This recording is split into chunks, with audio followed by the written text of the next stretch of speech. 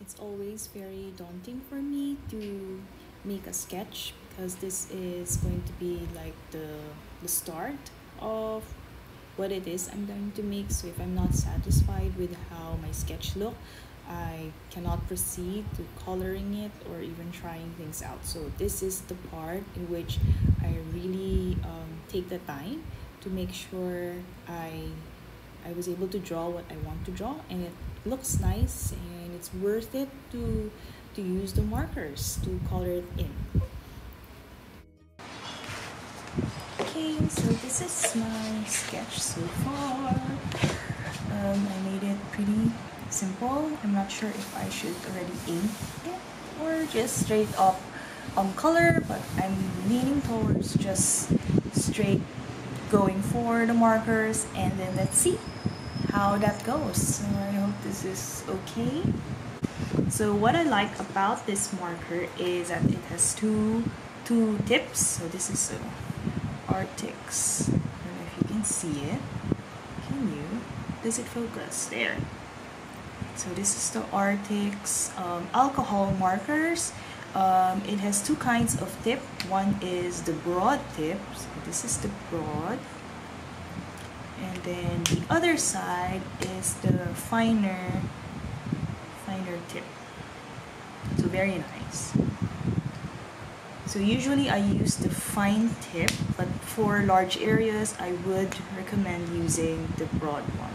The first thing that I did when I received the markers was actually figure out the skin tone. So I'm looking at this one. There, 313. I think this is the lightest for the skin tone, and maybe a bit of this one. Sure, would that work? Would those two work for skin tone? We will find out. Let's see.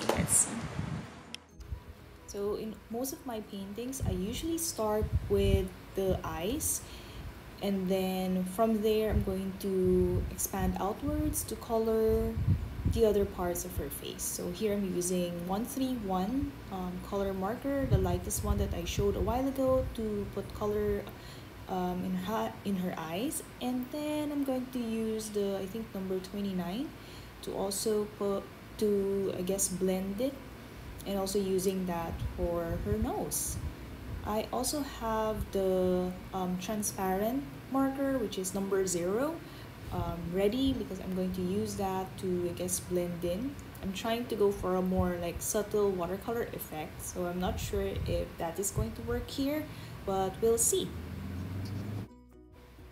So here I'm using the number 29 to put more color in the parts that's a little darker in her face, and I'm using the transparent or I guess colorless marker, which is number 0, to blend everything on her face. I'm not sure if this is the correct way again to use this, but I really wanted something a lot softer. So I'm making things a lot lighter in terms of the center of her face and only adding colors in parts like her eyes, her eyebrows, her nose, the shadowed part in her hairline and all that. So those are the parts I'm just coloring in. What I like to note though is that the marker pad paper is holding up quite well. It takes some time for me to see the actual color that I put in, because at first it looks weird, like everything is wet and there's like streaks, but after a while when they all fade into a flat color, then you see what else you need to add. Okay, so for now this is the skin, and right now I'm already struggling as you can see. I'm trying to make it very subtle, but in an attempt to add more color in her face, I added this cheek blush using a pink marker, but I realized that it didn't blend, so it looks like she has like that red Pikachu color in her face, and there's nothing I can do now, so I put in the pink marker also in the other cheek so that they will be uniform. So I'm kind of hoping that they're gonna blend later on, and maybe I can just work with this. It can look a little cute, so we'll see.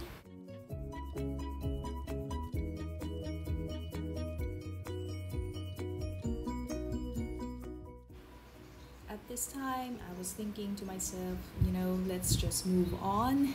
Let's leave the face and move on to her neck and shoulders. So that's why I'm using the same color palette to color in and add a little bit more shadow to her neck. I'm not sure if I'm using the same color here, but I know I'm gonna be using a really bold color, and I don't know if I'm going to.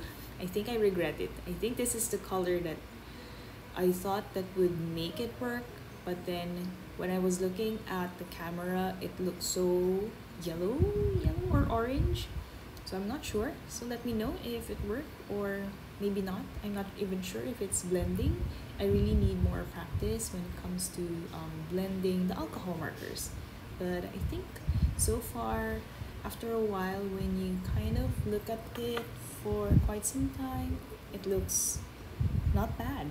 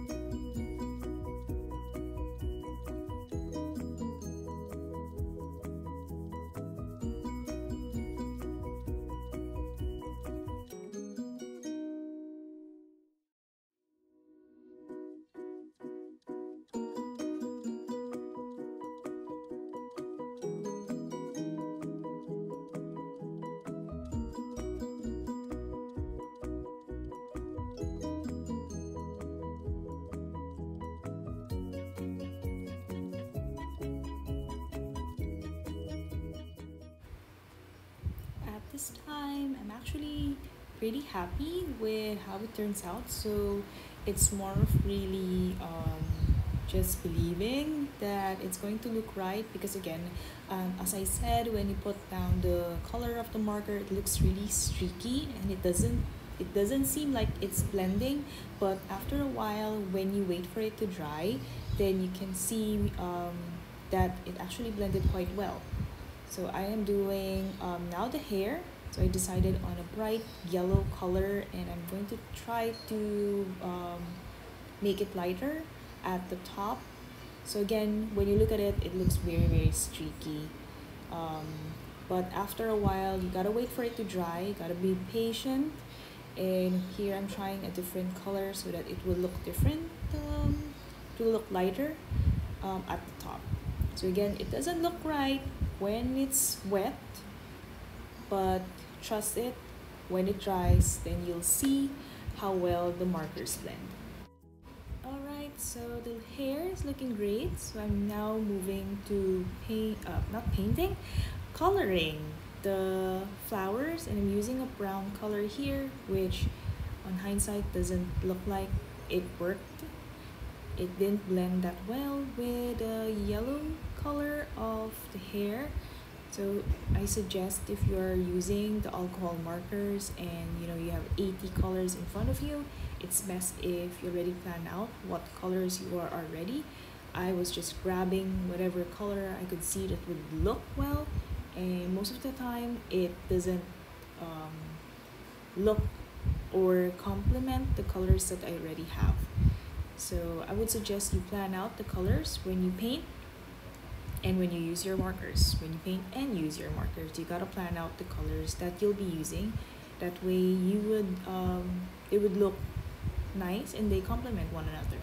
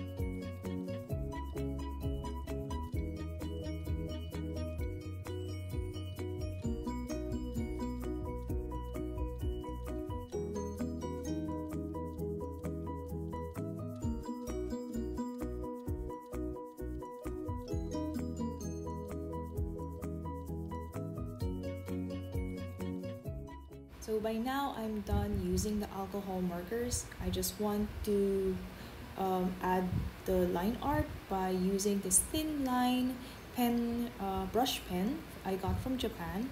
It's almost out of ink, so it's not super black anymore. It's more of a gray color, which is just fine. So it's not um, very bold when you use it. So you can see that I'm just adding outlines on some parts of the drawing. I'm also going to add a bit more, I guess, strokes on the drawing so that it will look, I guess, more interesting. So my final review for the alcohol markers is that if you're coming from like water-based mediums such as watercolor or gouache, it is going to take some time for you to adjust. But overall, as I'm looking at my drawing while editing this video, I love how it turns out. You also have to be just patient and plan your work, select the colors at once before you go and color your drawing.